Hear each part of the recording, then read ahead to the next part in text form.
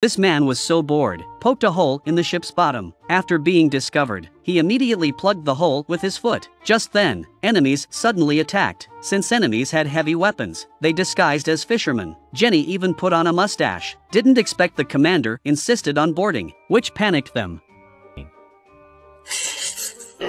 Gus accidentally flicked the bait onto the commander's cap. Jenny stayed composed, but the fishing rod malfunctioned. With a slight flick, rod flew out. Luckily, Jenny reacted fast, pretending it was a telescope. Commander surprisingly believed it, withdrawing immediately, but suddenly looked back, spotting Jenny entering the women's room. Come on!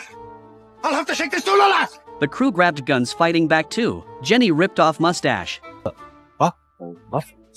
To cover teammates' escape, Tom told them to escape via water. Without hesitation, they jumped in. Then Tom rushed into the room, took out machine gun, standing still, firing at enemies, but being 3 meters away, they couldn't reach Tom, and Tom used nearly 1,000 bullets, only taking down 4 enemies. In few minutes, bullets piled like hail under him. After last bullet didn't kill Commander 5 meters away, Tom grabbed grenade, threw it forcefully. Commander swallowed it, blowing up enemy warship. Tom got blown onto sky too.